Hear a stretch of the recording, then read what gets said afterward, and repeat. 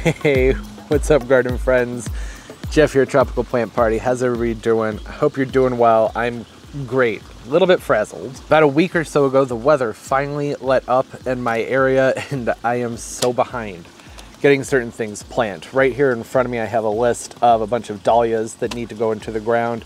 Talked about the caladiums last week. I've been busy getting all the tags put together, and I figured that it would probably be a good idea to go over the dahlias that I'm planting in their own video instead of like chunking it into a vlog like I normally would. That way it's just more easily accessible down the road if there are any questions, or even if I get confused myself about what I have planted and going. Here it is, nice big box of dahlia tubers, and then I also have a, well, can't even see what that says anymore.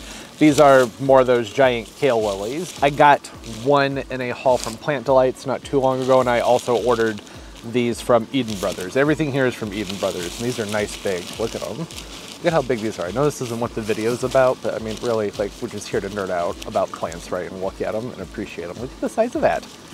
Nice and big, but they need to get into the ground. They're starting to feel somewhat light, which I'm noticing on some of these dahlia tubers as well. Some of them might be shriveled. It is late. They should have gone in the ground probably a month ago, but you know, sometimes things just get out of hand. You lose track of time, and the weather in May just sucked. I'm fairly confident if I had planted these in early to mid-May like I normally would, I think a lot of them would have rotted, but I don't know. They're not looking too great in the packages either. None of that is to the fault of Eden Brothers. They all showed up looking fantastic, nice, plump, and full at the time of arrival, but I'm gonna get them planted. If anything is too shriveled, I'll clip it out so that it's not rotting underground with the other tubers. And the first one I have here, nice looking clump. There's 2 clumps for all of these except for one that's in assorted. The clumps come in separate bags, so there'll be 1 clump in here, and then there's another clump in another bag. But this first one is BELLE of BARMERA. Look at those flowers.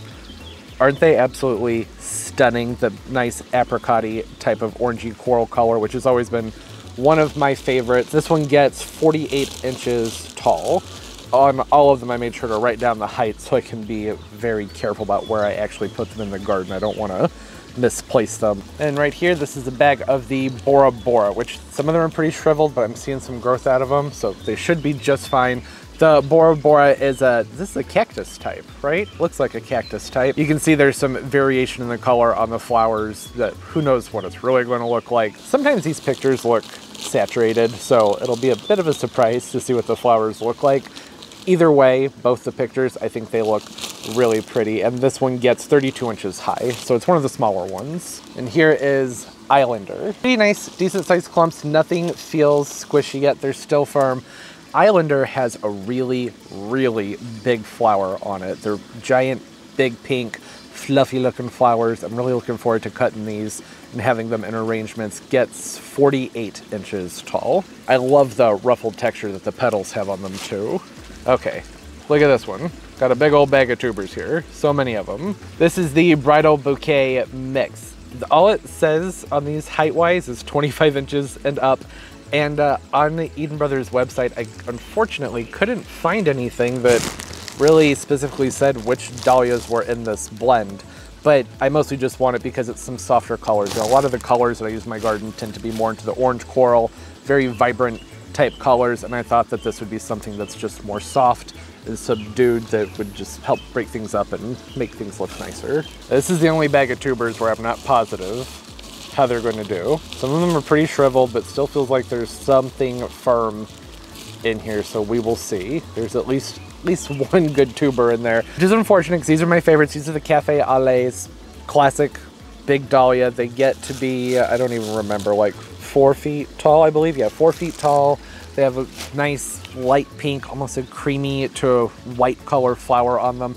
They are great. All of these are great for cutting, but they look really pretty in vases. The flowers on the Cafe au Lait can get really big. Cafe au Lait's one of the classics. I think a lot of people plant this one. It's always been one of my favorite ones to grow, so hopefully that one pulls through. If not, that's all right. There are plenty of dahlias here. These next ones are looking pretty good. They have some growth inside the bags with the tubers. Some of the tubers were bagged up separately. Some of them were together. I think earlier I said they were all bagged up separately. That's not the case. Good sign that there's growth in here. This one is Mango Madness, which has beautiful, like creamsicle orange to pink flowers.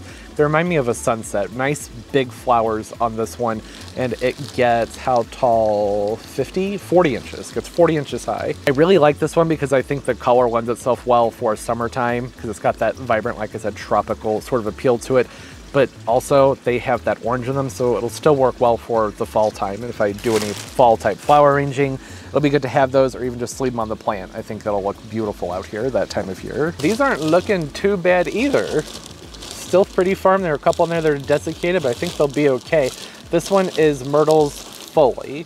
Myrtle's Folly, I'm not sure. 37 inches high, has a very heavy petaled flower on it. Pinks, reds, yellows, some oranges, but there is some variation in the pictures though. So I don't know if it ages into this more of a faded color back to the brighter color or what that's about. I like them both though. When they're faded like this, I think they look pretty. And then when they're bright and vibrant like they were before, looked really pretty too. I like them either way, but I would prefer they look like the first picture. There are factors that can affect flower color, temperature, soil acidity, all different things. And it's not unusual for a flower to look one way when it first starts to open and then age out and have a different appearance to it. So hopefully at some point it looks really big and pretty, and if it's the more subdued colors, that's okay too. That's the great thing about dahlias. No matter what, I pretty much always like them. I don't think I've ever seen a dahlia and was like, ugh, I don't like that one. Last one is Otto's Thrill. I feel like I'm forgetting something. I am. This isn't the last one, but I don't know where the bag is for the other one. I have to figure that out. This is Otto's Thrill, 3 feet high, really just classic pink petaled, heavily petaled, beautiful pink dahlia. I don't really know what else to say about it other than I just thought it was really cute. It was a fun kind of soft bubblegum pink flower on it. I got this one for the same reason I got the bridal bouquet one, just because I wanted something that wasn't quite as loud. I wanted to have a lot of different variety to play with the dahlias this year. And yet there is still one left on my spreadsheet, but I don't see it here. There's the bridal bouquet. We already talked about that one. Islander, we talked about that one. More Islander. Bora. Oh, I just hadn't checked it off my list. BELLE BARMERA gets 6 feet high. I think that was the only thing I didn't mention. I already showed it. Pretty positive that I did, but it was the height that I forgot to mention. That's a really big dahlia. I've got my tags ready to go. They all have little holes in them so I can hang them from the stakes where the plants are. I went ahead and put the height on them. Otto's Thrill, 36 inches, and Myrtle's Folly, 37 inches.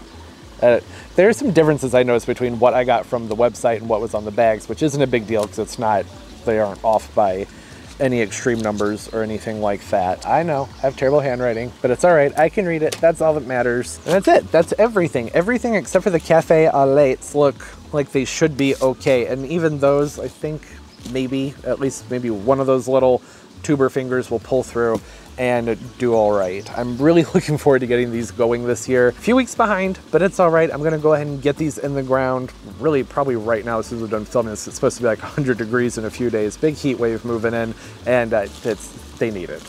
They need to get in the ground right away. So I'm gonna get on top of that. Hope everybody's doing well. Comment down below, what are some of your favorite dahlia varieties? There are so many to choose from. Got my laptop out here doing like a little slideshow of the different things that we were looking at. I just enjoy looking at them. They're fun to have around for the cutting garden. The pollinators seem to enjoy them just because of those big like bursts of colors. Having that around helps to draw them in. They always seem to like it. I like looking out my window and seeing them move around. I'm not a huge fan of the staking, but it's what you gotta do. And that's all right, it's worth it. Oh, and I need to find some wire too, so I can get those all strung up around the stakes. Did you wanna see the spreadsheet? You can take a screenshot of that, or I'll put it up here on the screen in case anybody wanted to actually see the quantities and the sizes from what I got from the website versus what was written on the bags. Let me know what some of your favorites are, what you do with your dahlias. Tips, tricks, suggestions, always appreciated. Hope everybody's doing well, having a great day and a great life, and everything's just going beautifully for you. Go out of focus and back in focus. Make up your mind, camera. And of course, as always, and most importantly, everybody, keep on growing. Bye-bye.